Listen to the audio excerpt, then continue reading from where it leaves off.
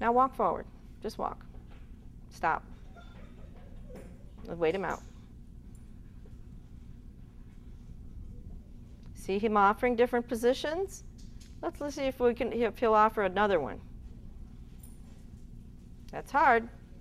Brace that hand against your leg. Good, good. Okay, walk off. Yeah, keep walking, keep walking, keep walking, keep walking.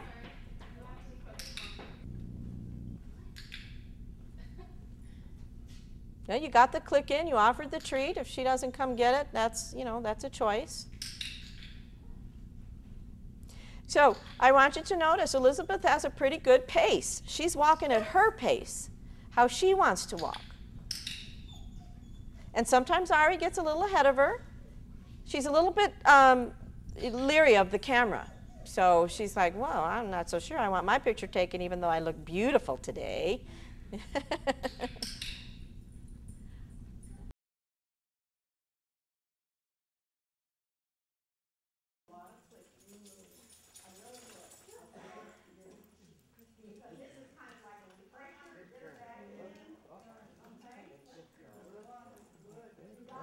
We'll leave it.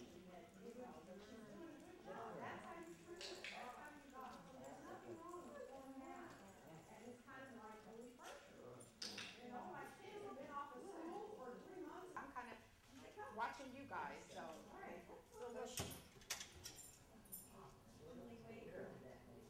Wait.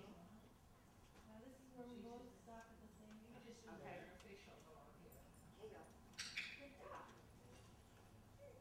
Good, Jen. Does she know the phone with the name? Oh, I've been trying this week, but she doesn't know. Okay, so let's just get her. Emily. Oh, wow, we're going to have a Good time. girl. Take. Emily, take. And now tell her here. Here. Thank Very you. good, very good, okay? Very good, okay? Okay, let's have her do it again. Let's put it, okay, let's put it over on this side, okay? Emily, take. Here. Oh. Thank Very good, very good, okay? And what was really good about that is when you dropped it, I didn't say anything. you didn't say anything and she went back and got it again, okay? Jack, let's just walk down the room together, okay?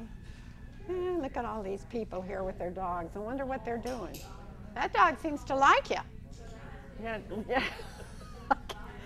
Okay, now let's walk behind them. Okay. Okay, so now we're going to walk behind you. Now, Chris, as soon as Sheba looks over here at Jack, right now, click her. Okay? Just keep clicking her. Okay? Just keep clicking. Keep clicking. Good. Jack means chicken. Okay?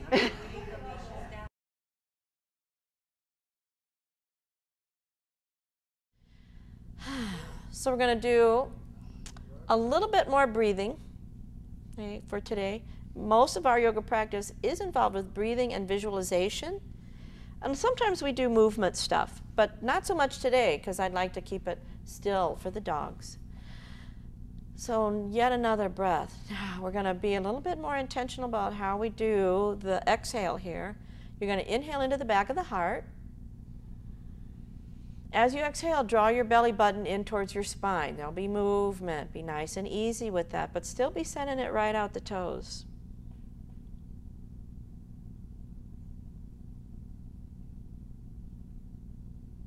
Let the belly fill with the breath and then draw the belly to the spine as you exhale.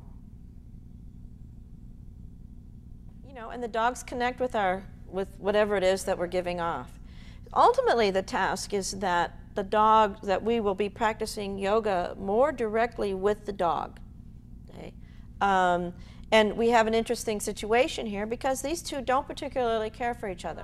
So all of us are here because we have some kind of pain things that go on with us. Chris, open the mouth. Open the mouth.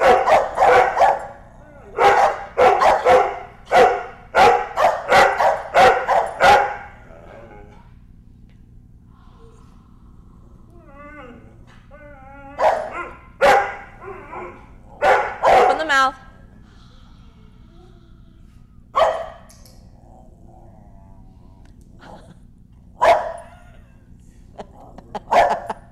Open the mouth. And click and tell her, good girl. You've read the calming signals book.